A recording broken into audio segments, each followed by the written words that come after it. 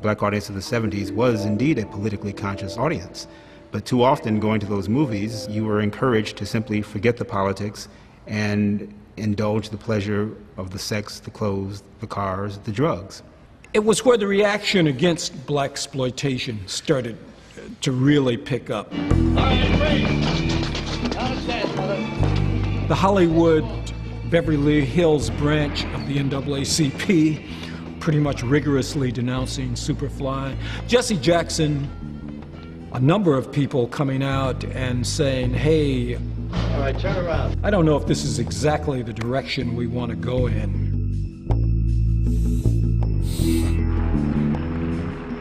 Now, if you see Jim Brown on television, if you see Carl Stokes on television, you can rather safely assume that they are not going to suffer any indignities on the television. They feel a little freer. All right. And maybe feel a little more powerful, but they are not actually any more powerful because they have not turned the groove into an organism. There were a number of people that reacted to the film, and we can start to see then the seeds of a kind of a critical dialectical reversal.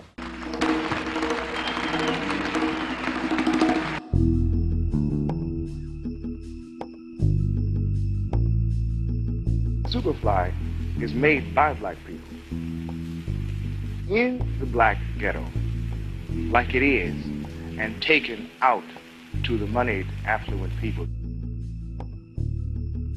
We have to be very thoughtful of what we do and say on film. And the stereotypes that we have are often what we perpetuated ourselves. I broke them, but I also created some. Because everyone thought a black woman is a whoop your butt sister all the time. Says, no, that's not true. You know, we create a lot of that mess ourselves. When Foxy Brown comes to town, all the brothers gather round, 'cause she can really shake 'em down. Foxy lady, foxy lady. I thought it was like doing Gone with the Wind. I was going for the Oscar, you know. You tell me who you want done, and I'll do the hell out of it. A chick with drive who don't take no jive.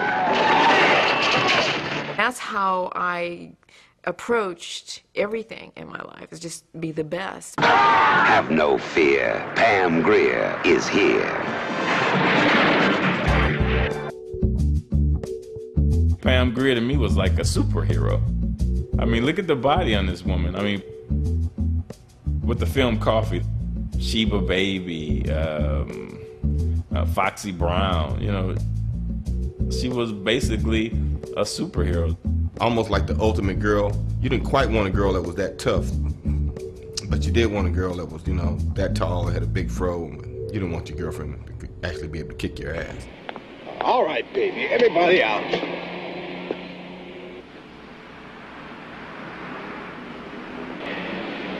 You say she'll do anything? That's what she said, man. Hey, she something? Coffee was my mom. Foxy Brown was my aunt.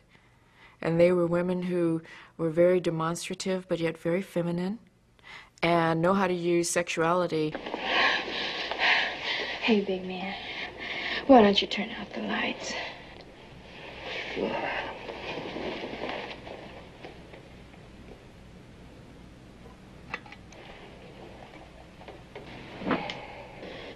This is the end of your rotten life, you motherfucking dope pusher. Women of the 70s had to do a lot of things because of the wars. They had to do a lot of things that men had, were supposed to do. And if you didn't have a man at home, you did it. So I also brought that into the film. Coffee, Foxy Brown, and Sheba were independent women that did things because there wasn't a man around. My name's Coffin. LaBelle Coffin is my little sister. LaBelle? Her whole life is gone. She can never get it back. And you're living real good. That ain't right. It ain't right. So go on and take the shot. I can't. That'll kill me. Maybe it will and maybe it won't. But if it do, you're gonna fly through them pearly gates with the biggest fucking smile St. Peter ever seen. No. I don't even remember your little sister. The level of violence was pretty great in those films. Oh, even in Coffee and all that stuff where she had razor blades stuck in her hair, man, and women grabbed by the hair and they go,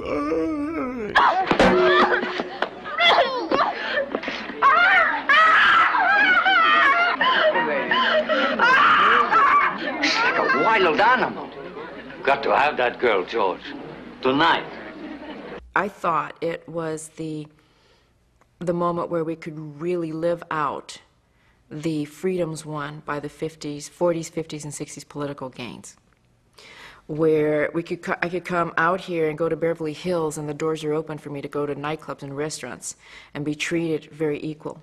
When I remember, walking with my mom in the South, my little brother, we would go shopping to bring food and things back home, and the buses, city buses, wouldn't stop to pick us up because we were black. 110 in the shade, humidity, bugs, and they'd go right by us.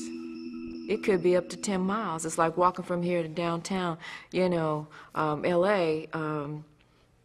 So from knowing what that was and to be able to really experience a freedom won in the 70s was very different. What is it you really want? Justice. For whom, your brother? Why not? It could be your brother, too. Or your sister. Or your children. I want justice for all of them.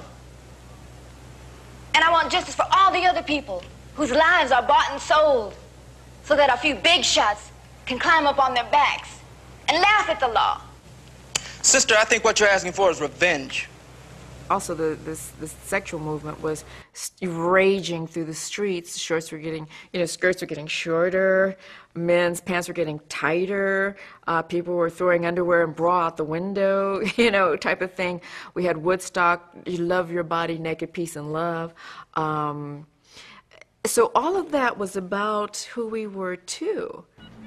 And you could see that in the film.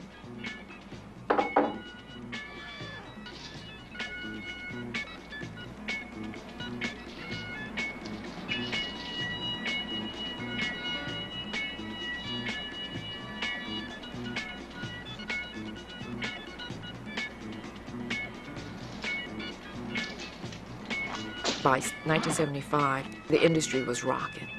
Then other actresses said, I think I'm gonna kick some butt too and make some money like Pam. So there were other actresses entering, from Tamara Dobson to Gloria Hendry. Do those dishes or something.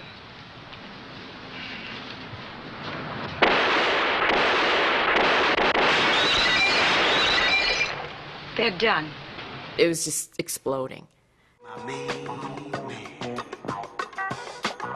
George.